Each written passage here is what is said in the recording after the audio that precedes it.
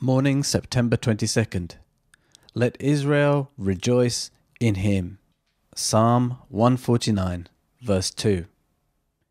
Be glad of heart, O believer, but take care that thy gladness has its spring in the Lord. Thou hast much cause for gladness in thy God, for thou canst sing with David, God my exceeding joy. Be glad that the Lord reigneth, that Jehovah is King. Rejoice that he sits upon the throne and ruleth all things.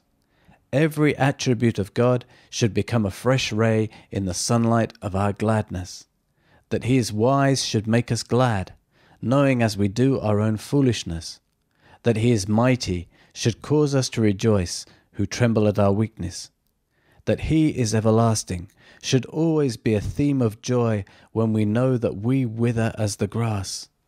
That he is unchanging should perpetually yield us a song, since we change every hour. That he is full of grace, that he is overflowing with it, and that this grace in covenant he has given to us, that it is ours to cleanse us, ours to keep us, ours to sanctify us, ours to perfect us, ours to bring us glory. All this should tend to make us glad in him. This gladness in God is as a deep river. We have only as yet touched its brink.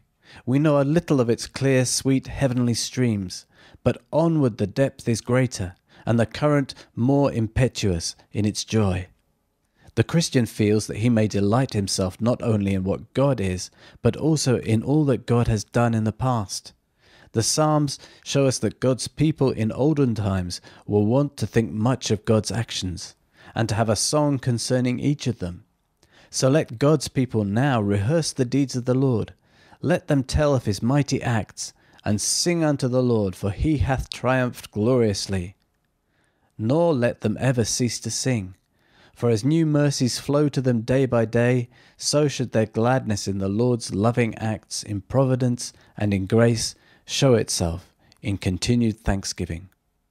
Be glad, ye children of Zion, and rejoice in the Lord your God.